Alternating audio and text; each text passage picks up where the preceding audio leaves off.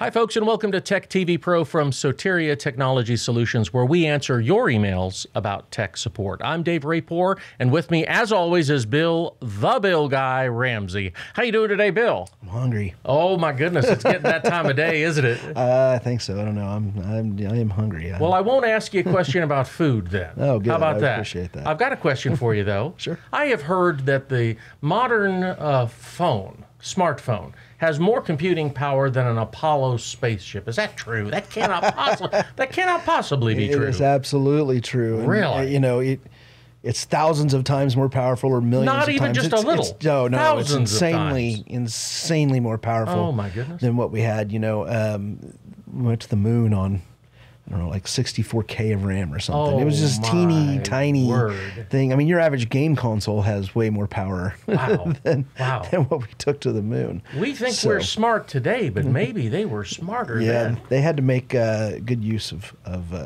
what they had. That's for sure. Oh my goodness. Now, would your iPhone take you to the moon? Firstly, I would never in a million years use an iPhone.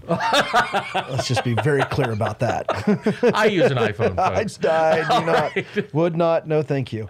So I have a Google Pixel, and now I'm not, hey, and I'm going to hold it up, and it's going to take me there. Well, will your Google Pixel take you to the moon? Yeah, could it power that lunar lander? Yeah, it has more than enough computing power and memory and storage to do that. Well, I think that's enough on this topic. Let's get to the email, shall we? Sure. All right.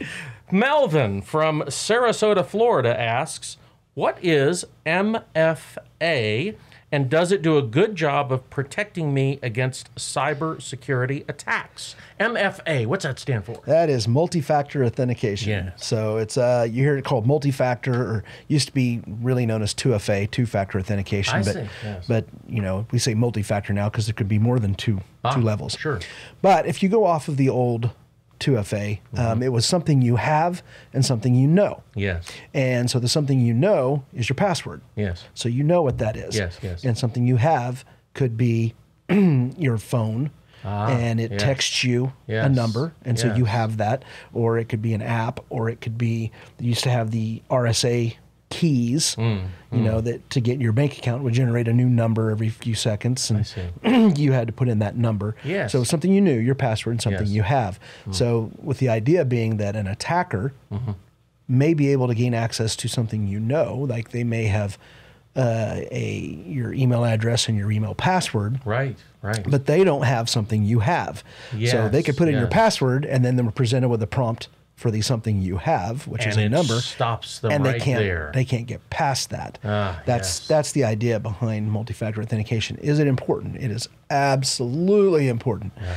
So I'll give you an example of one of our partners that didn't want multi-factor authentication, and now they have it. And it's becoming a requirement. If you get cybersecurity insurance, oh, really? They require a lot of things now, and multi-factor authentication is one of those. Yes.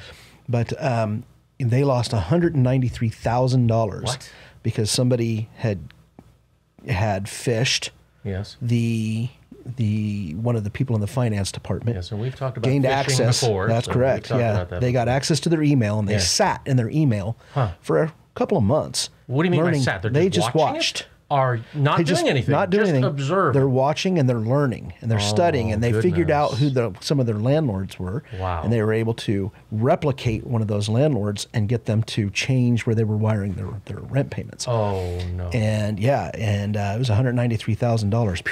Oh, my goodness. And how would multi-factor authentication have stopped that? So once that person got phished and they have the email address and the password, once they tried to gain access, they would be presented with a prompt of something you know or something you have. Right. They don't have that, so they wouldn't be able to gain access into that system. Yes.